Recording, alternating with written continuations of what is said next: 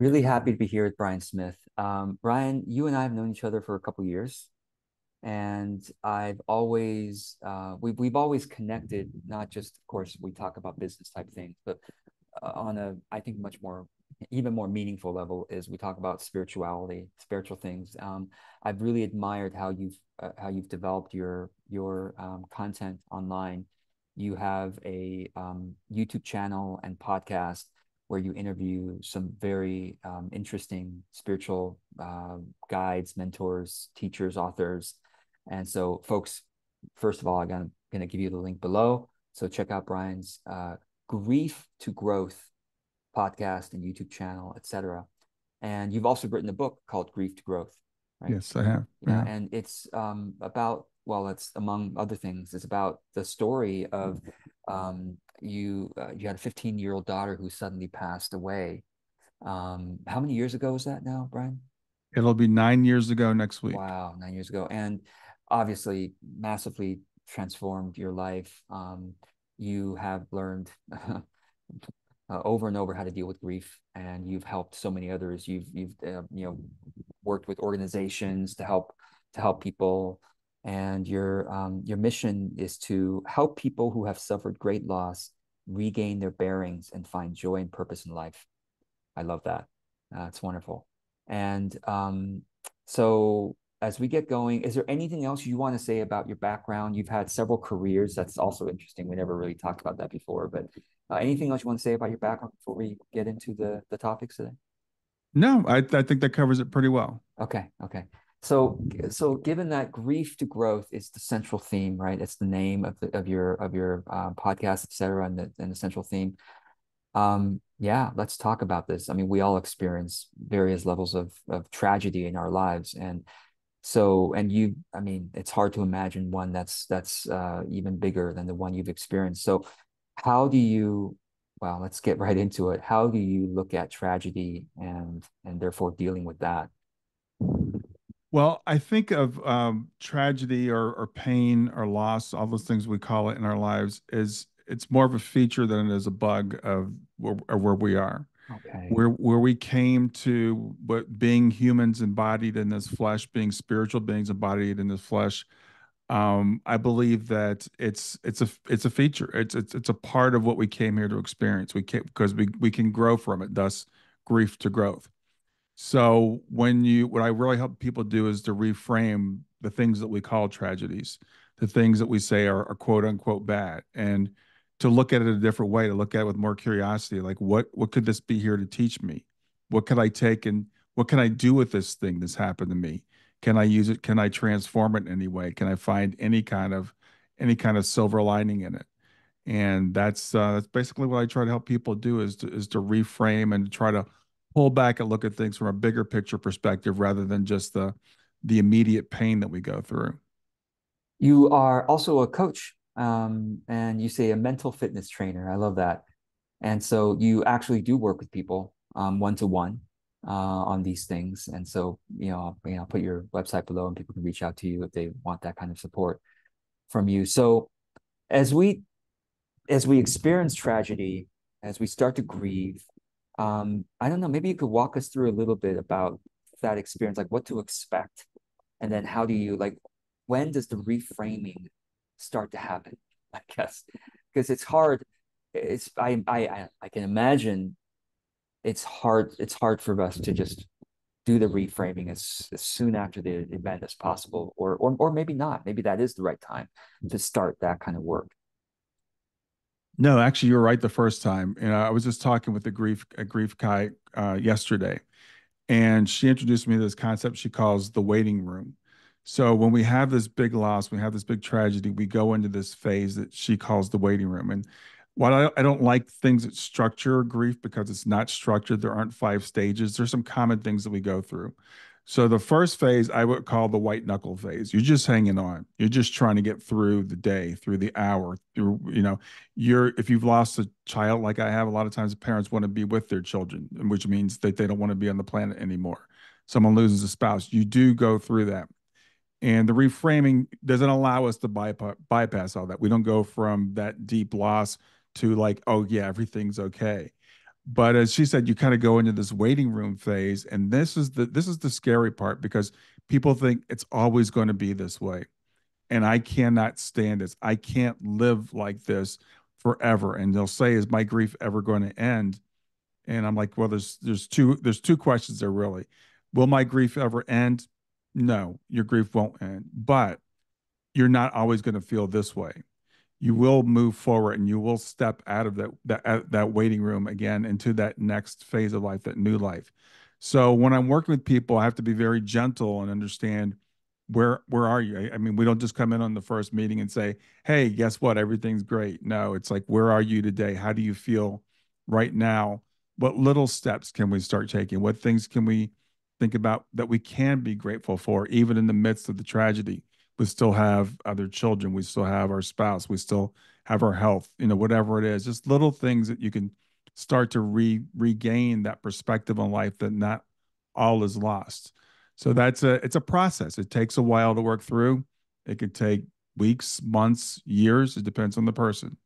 Of course, absolutely, and the sort of the meaning that the tragedy had on them, and so okay, I really appreciate having that metaphor, the white knuckle phase, just hanging on. So when you have worked with clients on these things, have you noticed that I mean, what type of person do you think is ready to do this kind of work?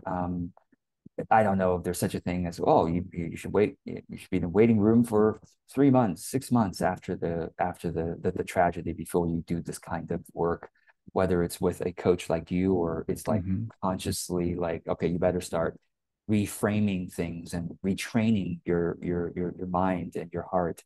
Um, yeah, so if, for example, if someone were watching this right now and they have a friend or a loved one who has gone through grief, how how do we know to refer them to someone like you? At what point? Or maybe it's the type of person. Yeah, that's a really good question because as I've done training for this grief work, not everybody needs grief counseling or grief guidance, and in fact, it can be counterproductive, believe it or not, for some people. They're different, different types of grief. It depends on the loss and it depends on the person. If you lose your 95-year-old grandmother who died in her sleep, that's probably going to be a fairly simple form of grief. And people can usually work through that on their own. When you lose a child, for example, like I did, that was 15 years old, or you lose a spouse or, something like that, that could be more complicated. And that might be something you need help with. And it's really up to the person as to when they think they might need that help. If you're not able to function, if you feel like you're quote unquote stuck, you're not moving forward, you're not progressing. Um, but the thing is, I disagree with some people that think that grief is like a disease. And in fact, the latest DSM kind of refers to prolonged grief disorder as a disease or as a mental illness, or so to speak. It's not. It's a natural process we go through when we've had a loss, whether it's a loss of a person, a pet, a relationship, whatever it is. So when people come to me, the only thing you have to be is like, I want to get better. You just have to have that I want to get better. That's a minimum requirement. That's so of all the people that have reached out to me, there's only been one person where I said, I can't work with you because this person just was not at that point. They just wanted to wallow in their anger and their sadness and their bitterness, and that's okay. That person might, come along later, but I can't do the work for someone. So it's just being willing to do the work and understanding that it is work. It's a process, but it is work. I call it a practice. I have things that I put people through. I'm like, I want you to do these 3 or 4 things on a daily basis because it's like going to the gym for your physical fitness. This is your mental and spiritual fitness. You have to work it.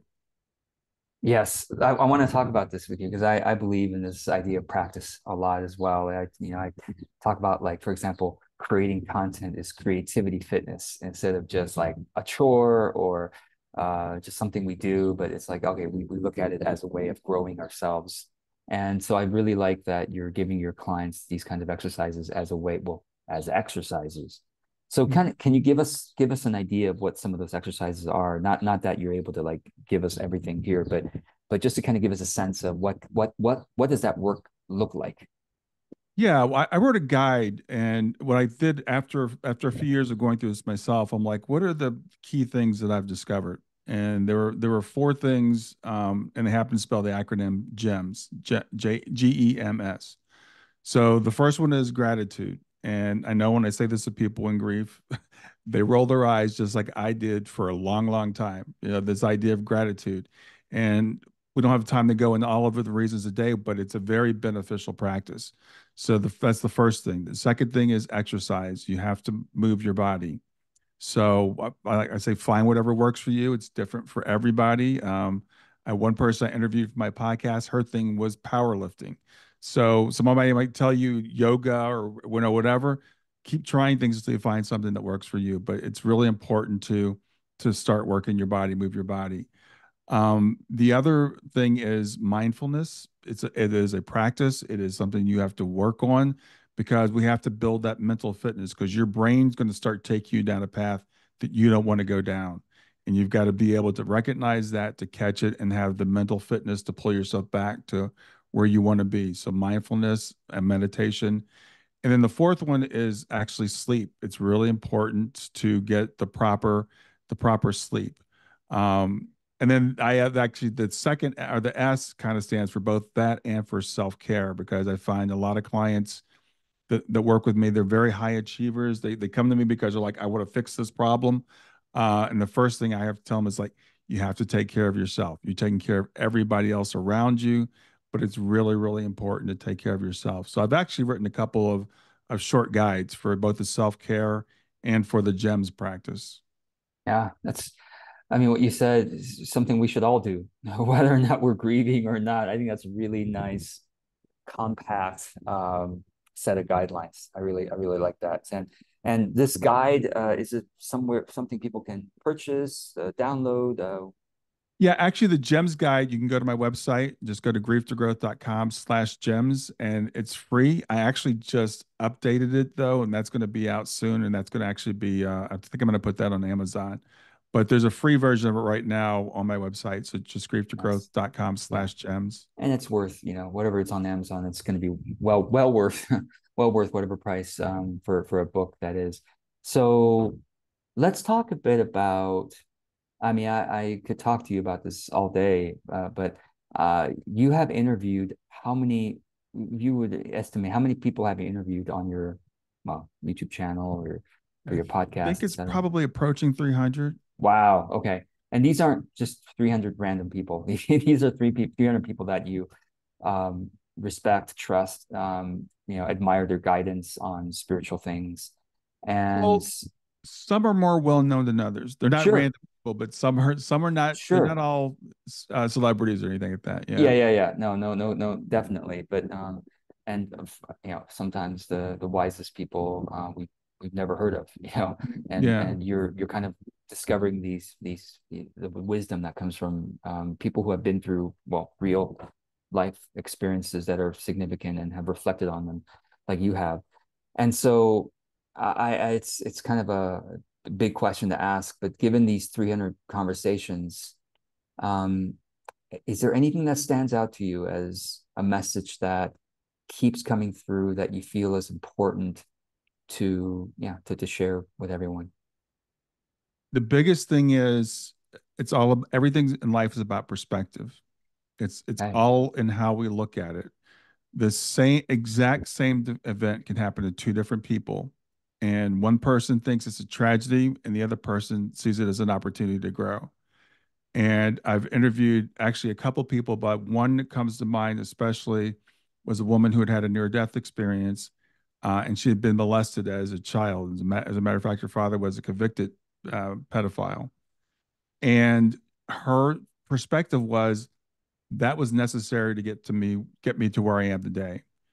And I've talked to, and I think about another one, very similar situation where she was abused by a couple of men in her life as she was growing up, and no anger, no bitterness, just like this is my life path, and if I hadn't had this, I wouldn't be the person I am today. So people can take the most tragic events, what we call tragic events, and they can alchemize that. They can turn that into gold. It can makes them these incredibly strong, motivated, inspirational people. And so when I look at someone like that, I'm like, if they can do that, then with the things that we've been through, we should be able to all be able to do that. So that's been the common theme. It's like, and most of the people I've interviewed have gone through some form of tragedy. They've gotten to be where they are because they've had a great loss. Wow.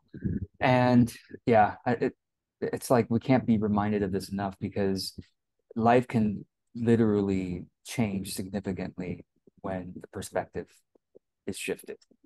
Mhm. I mean, the literal embodied experience of life can even be different when we look at a situation one way versus another. And of course, once we look at a situation in a more empowering, uplifting, uh, uh, a way that allows us to have more choice and more sovereignty, perhaps, then we start to naturally take the actions that bring more capacity and bring more, I guess, goodness or abundance to our lives, right? What is so whence? Well, I guess maybe it's a similar question. It's like all all of us get stuck in a less uh, helpful perspective at times. Mhm. So, how do we shift out of that? I guess like the next time we are stuck on something. Okay, maybe this is two questions. One is when we get stuck on, or when you, I'll just make it personal. When you get stuck in a perspective, how do you shift out of that into something that's more empowering? And if you have a friend or family member who seems to be stuck in a self-defeating perspective, how do we help them to shift? Well, again, it goes back to that thing. It's all about perspective. And I'll give you a really silly example with myself, with my podcast and my YouTube channel. I can go and look, and I do, the people that are getting millions of downloads on your YouTube channel or their podcast, and I can, oh, I'm a failure because I don't have those kind of numbers. I don't have 150,000 followers or 1.5 million followers or whatever. But then I think back a few years ago, if anyone ever told me I have 15,000 subscribers on YouTube now, I would have considered that to be a great success. So You're, it's and by the way, again, I'm it's just looking now, and you're almost at 750,000 views, so and almost 800 videos. Right? That's significant. Yeah, so it's again, we have to that there's that human part of us. It's always striving for the next thing. It's never happy with where we are. So sometimes it's a matter of going back and remembering when I started this, when I took the Master Heart from you like 4 or 5 years ago, I would if someone told me I was going to be where I am now, and I would just have interviewed. I've interviewed Bernardo Castrop. I just interviewed Alex Sakaris a couple of days ago from Skeptico. I've interviewed Sandra Champlain, Suzanne Gates. I mean, these are people that are huge in my field. And then it's funny. I was just talking to someone earlier today, and I met them on Zoom, and she goes, "Oh, I know you." And so it's really interesting when people that I have no idea who they are say, "I know you." So it's a matter of that perspective. So that's how we get out of it. We think about like, what am I really doing here? What's the real objective thing? I People that are worried about money, we worry about money because we're not going to have enough money in 30 or 40 or 50 years.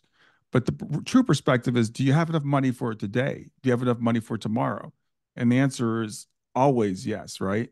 So it's coming back to that perspective. It's coming back to that understanding what's going on. And then when we can start to apply it to the small things, then with the bigger things, we can kind of say, just start to entertain the idea. What if something good comes from this? Like when I got fired from a job one time, and I can say 27, 28 years later, it was one of the best things that ever happened to me. But when it happened in the moment, it was a tragedy. So it's again just reminding yourself it's going to be okay. As John Lennon said, everything will be okay in the end. If it's not everything's not okay, then it's not the end. So just waiting for what's that next thing, what's the next door that's going to open. I really appreciate that. I think all of us can relate to this. In fact, I mean, just today, I received some news that was a bit negatively shocking to my system. And it's easy to focus on that news and to go, and to feel badly, Hmm. frankly. And then, of course, the more I focus on the news, feel badly, uh, it just keeps going from there. Sure. And then here we are having this kind of uplifting conversation, you know. And so, like if someone asked me, "How was your day?" I could say, "Well, this bad thing happened, and gosh, what does this mean for my future?" Da da da da da. Or, "Wow, it's a beautiful day. I mean, I had a conversation with Brian, and that was very uplifting, and but that was very helpful. I'm probably going to be thinking about this for a long time." It's like, so Yeah. I appreciate that very much. So, um, gosh, another thing I want to ask you is, um, yeah. So, given that a lot of the people here, I mean, you brought up this idea of money and kind of worrying about things. Um, is there any other perspective from your interviews and just your spiritual studies that can be brought into how we approach business, perhaps, and particularly the those of us who are going through some difficult time with business? What would you any guidance or any perspective that what we might want to consider? Yeah, for sure. The thing is, we get so focused on what we do in terms of making a living and measuring success by followers or dollars or things of that nature. When people have near death experiences and they have their life review, no one ever talks about how much money they made, how many followers they had, and the things that come up in your life review is how did you make people feel? How did you make that stranger that you pass on the street feel? Et cetera. So when I get down about my business and my numbers aren't where I'd like for them to be, which is all the time, and they're never where I want them to be. And that's the other thing you have to realize: you Yeah. will never be happy if you put your happiness on a number because you're never going Oof, to reach it. When you reach it, so it's just true. the next number. Right. So I try to focus on like that experience I had earlier today when this woman said, "Hey, I know who you are." Or when someone reaches out and says, "I'd like for you to speak to my group," or people say, "Your podcast has changed my life." So if you touch in your business one or two or 10 people in the entire time you're doing it, you've been successful. And if you have enough to sustain yourself, you have enough. There's a lesson from the Bible I always try to go back to when the Israelites were in the desert and they were getting manna every day, and they would get their daily amount of manna, and they were told, "Don't gather enough for 2 days, and if they did, it would spoil." And on the Sabbath, they did get a double portion, so they didn't have to gather on the Sabbath. But I'm like, that lesson is you only need enough for today, so just focus on today. So that's what I would say to people. Man, that's so good. I need to hear that myself. I appreciate very much that you shared that. Okay, so I can't believe it. We're only have a few minutes left, so I want to wrap this up, but I wanted you to share about you have a new group that you formed. There's a free version of the group, so Mhm. folks who are watching this, you don't have to pay anything to join the free part of the group. And of course, there's a premium part of the group for those who want more than that. But tell us about this. Tell us about what kinds of discussions you are facilitating in there. What kinds of people join the group? What might people expect? Yeah, it's grief2growth.com/community. It is a private group, so you do have to apply to be a member. It's not really strict, but I just want to make sure that no crazy people are joining. Yeah. It's mainly people who are in grief, but you don't have to be in grief. It's people who want to explore spirituality, who we are as humans. I post my podcast episodes there. We have conversations about them. I post books that I like, music that I like, things that are uplifting, and we support people who feel like a woman just earlier today said she had lost her son, and she goes, "I have no support." And I said, "Well, now you do. So welcome to the community." So it's trying to get away from some of the stuff on Facebook. I'm moving my Facebook group over there. I started it. We're recording this in June. I started in January. There are a couple hundred people there now, and we're just like-minded souls. I love the saying by Ram Dass. It says we're all just walking each other home. So I want it to be a place where you can feel like you can come and we walk beside you. We mourn with you. We celebrate with you. But I want it to be a place where people can feel connection. Oh, I love that, man. And to have your leadership and facilitation there is very valuable. So thank you for doing that. Well, that's about it. I'll be putting the links below, but where can people find you? Basically, you have a YouTube channel, you have a podcast people can look up, you have a book on Amazon that people should check out. Obviously you have but anywhere else you want to mention? Yeah, that's it. It's Okay. Grief to Growth, grief numeral two growth.com is my website. And Yeah. then the YouTube channel is Grief to Growth, and the podcast is the same wherever you get your podcasts. Yes. So yeah. So for sure, and I think the website is really the main place. So I'll be sure to obviously check out that link below. Right. So thank you so much, Brian. Good to talk with you as always. Yeah, good to see you, George. Thanks for doing this. Thanks.